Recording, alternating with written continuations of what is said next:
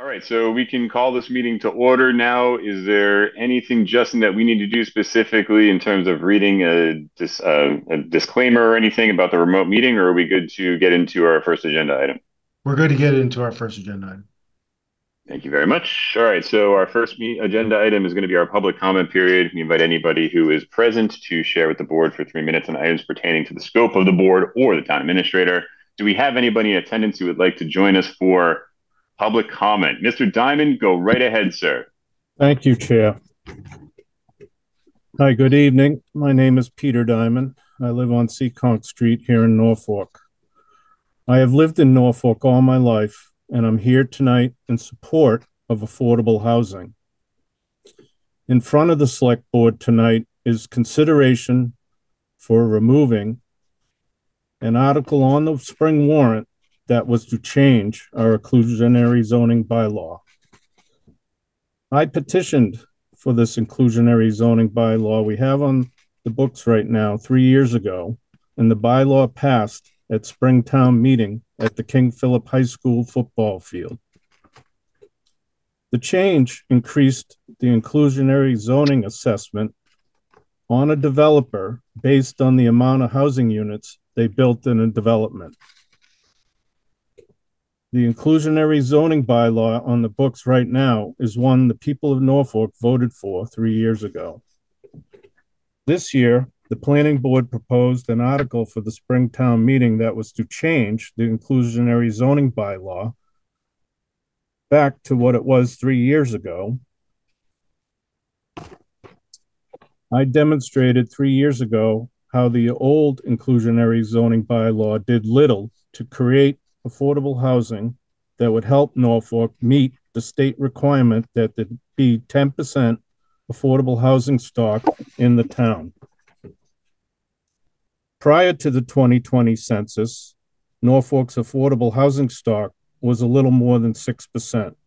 Now, after the 2020 census, Norfolk's affordable housing stock has dropped to 4.2%, showing that the prior 10% inclusionary zoning bylaw did little to help the town increase its affordable housing stock. One way for Norfolk to justify the current inclusionary zoning bylaw is to have an economic feasibility analysis done. This analysis will show whether it's feasible for a developer to build in Norfolk under our current inclusionary zoning bylaw. In a town where the new house is priced on the market right now at $800,000, there is a desperate need for affordable housing for people of all income levels to live in this town. Once again, I recommend that an economic feasibility analysis be done. Thank you. Thank you very much, Peter. Much appreciated. Do we have anybody else who would like to speak for our public comment period this evening? I am seeing none, so we will be moving on to our first action item this evening, which is to reopen the warrant to consider amending the articles. Justin, would you mind giving us some background on this action item? Yes, Mr. Chair. On April 9th, the planning board held a meeting where ultimately they voted to petition for the select board to remove the inclusionary bylaw. It was as article number 25 in the warrant that we have, our current warrant. They voted unanimously to ask the select board to remove that article, as well as remove the street acceptance for Ariana Lane. That article is not ready as well. So in the packet, you have a version of the amended warrant by removing those two articles. This language has been reviewed by town council, particularly the MBTA community zoning bylaw as well, which was amended by the planning board as well at that meeting. Incorporates feedback that we have from town council and the attorney general's office. So that's what you have before you, and whether the board wants to amend the current warrant and remove those two articles and insert the amended MBTA community zoning bylaw article. Thank you, Justin. I imagine that all of this is being proposed by the planning board. They're the ones who are requesting this as a sponsor for these articles. Is that accurate? Yes, Mr. Chair. Thank you, sir. Jim, do you have any questions related to the opening of the warrant and the removing of the two articles as requested by the planning board? I do not. Justin, anything else that we should know before moving into a motion? No, Mr. Chair. As I said, the amended warrant is in the packet. I don't know if I was clear as well, but there is an edit to the MBTA community zoning bylaw. It incorporates the inclusionary bylaw for the particular the MBTA community zoning bylaw.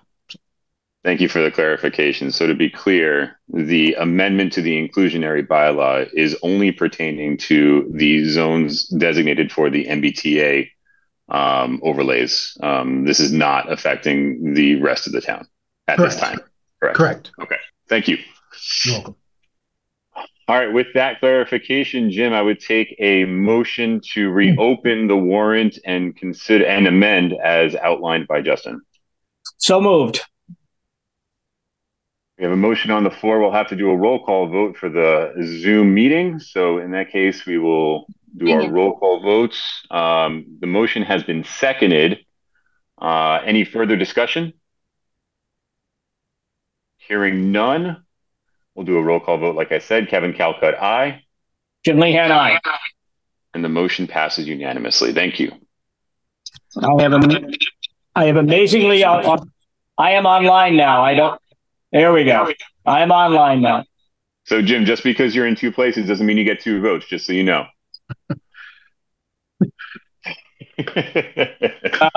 Good thought. Yes. My grandkids went out of town. I got handicapped here tonight. Mr. Chair, I would just have one other procedural vote related to that. I would ask that the board execute the warrant as amended as well, just for procedure.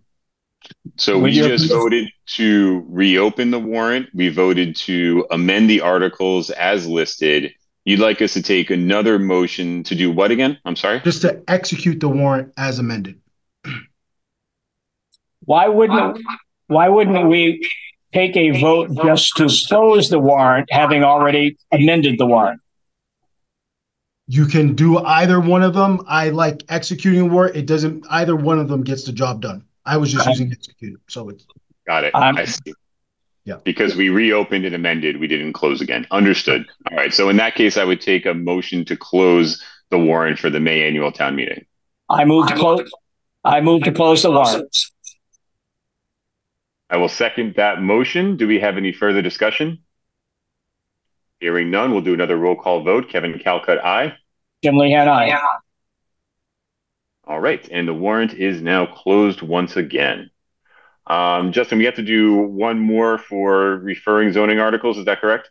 Correct. The planning board now has to have a hearing for the amended article. So this is just another procedural vote to refer it back to the planning board for that hearing. Very good. I have no questions on this item. Jim, do you have any questions for Justin? I have none. Nope. In that case, I would take a motion to refer the zoning articles back to the planning board so that they can execute their public hearing. I move the warrant article back to the planning board so they can execute the public warrant. I will second that motion. Do we have any further discussion? Hearing none, we will do one last, well, not last, but we'll do another roll call vote. Kevin Calcutt, aye. Jim Lehan, aye. And that is unanimous as well. Justin, do we have anything for us to discuss this evening? Those are the only matters. Very good. Jim, anything else for tonight? Take that as a no. In that case, I would entertain a motion to adjourn. I move to adjourn. Second the motion. Any further discussion? Hearing none, we'll do one more roll call vote. Kevin Calcutt, aye. Jim Lehan, aye. Thank you very much, everyone. Have a wonderful evening.